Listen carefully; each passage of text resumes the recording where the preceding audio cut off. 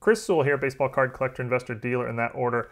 Welcome everyone. Today I'm going to share something a little bit personal. I'm not sure how many people will be interested in this, but I found it to be a blast. As most of you know, I've been living in the Netherlands for the last 4.5 years. I just moved back to the States a month ago, and I've spent some time this summer at my parents' house, the house I grew up in. And I found an old box in the attic with a bunch of stuff from my childhood in it, which included a binder full of baseball cards, which I had completely forgotten about. Went through it and had just an amazing trip down memory lane, and I'm going to share it here and hope you all enjoy it as well. So as I mentioned, I had completely forgotten about these, but when I opened up the binder, I obviously remembered everything immediately. One of my best friends growing up was named Aaron Berman, and we traded cards together, we collected cards together, we also made cards of ourselves, and we designed a fictional future where an expansion team was called the Richmond Lions, came into the league in the late 90s, and we were the stars of the team. I was the star hitter of the Richmond Lions, Aaron was the star pitcher of the Richmond Lions, and we would have been doing this in sort of like the early 90s is probably when we were making these cards. And I made a card of myself every single year from like 1999 through 2020. Most of them Topps brands. That first one I was holding was my rookie year. I played with the Cubs, and then I played the rest of my career with the Lions. That's like a MVP card. That's like a Gold Glove winners card. I'm not sure, but you can see four players on there. Here's just one of my standard base cards. I think this is my 2001 Topps base card. You can see I'm hitting a nice in-action hitting shot there. I'm probably hitting a home run. Shortstop for the Lions. Of course, I was a shortstop as I was following my boy Cal. I'm sure I wore number 8 as well. And yeah, we made these cards, and I completely forgot about them, but very cool to go back over them and sort of remember everything. This is my minor league card. I played for the Spokane Hawks apparently, but yeah, I even have my minor league card here. And it talks about how I'm a future prospect in the major leagues. So the way I remember it is Aaron and I would get together every Monday after school. That was the way our parents set it up, and we might trade cards first, and then we would each make a card of ourselves, and then we would go play baseball, sort of a one-on-one. Not one-on-one, like more like in a tandem, and like tell the story of a Richmond Lions game in the future that we were playing. So like he would pitch to me and I would hit it, and it wasn't a competition. It was more like, he's pitching to Chris Sewall. Chris Sewall just hit a home run, and we would sort of tell the story of a game as we played. And then, over time, we had done this so many times that I got this huge collection of Chris Sewall Topps cards. Here's a 69 game hitting streak I apparently had in the mid 2000s that would destroy the Joe DiMaggio record. And obviously I was the greatest hitter of all time, and Aaron was the greatest pitcher of all time. I mean, if you're going to design a fantasy where you play in the major leagues in the future, you might as well make yourself the greatest of all time. Here's a card you can see I was indeed wearing number 8, shortstop number 8. It's the only thing that would make sense given that Cal Ripken was my favorite player growing up, so emulated as much as I could about him. And we actually made stats for ourselves of every single year, and we kept, we created stats. Again, I was obviously the best player in baseball, and Aaron was the best pitcher in baseball for our 20-year careers. But we had stats every single year, wins, losses for him, home runs, RBIs for me, batting average, etc. And we also did that with the Richmond Lions, like their wins and loss record. And they were obviously the best team in baseball for the 20-year stretch that Aaron and I played for them.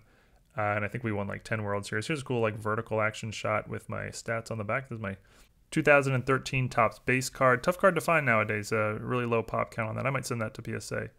I forgot to mention the league in our fictional world got split into 3. There's now the American League, the National League, and the United League. So there were 3 MVPs each year. Like I said, I won 7 MVPs throughout my career. Here's just one of them where I share my MVP winners card with 2 other players. And I can see I sort of at some point, didn't finish all the project here, but some of the photos still missing. But I did get elected to the Hall of Fame in 2025. That means my career ended in 2020. Here's my Hall of Fame induction card. And yeah, I mean, like I said, I had quite the career. Some of the highlights listed on the back include 758 career home runs. That's an all-time record. 602 career stolen bases, making me the only 600-600 player in history. 4,355 hits. That's number 1 all-time. Just a 324 career batting average. Felt like that should have been higher. But 7 MVPs, 18-time Gold Glove winner, 5th all-time in runs scored, and lots of other great accomplishments by yours truly.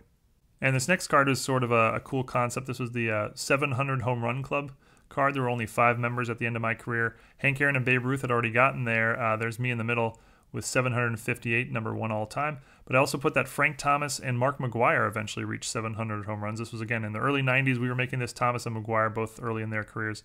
Neither of them actually did get 700, but they both reached 500, so it wasn't a crazy prediction, we'll say.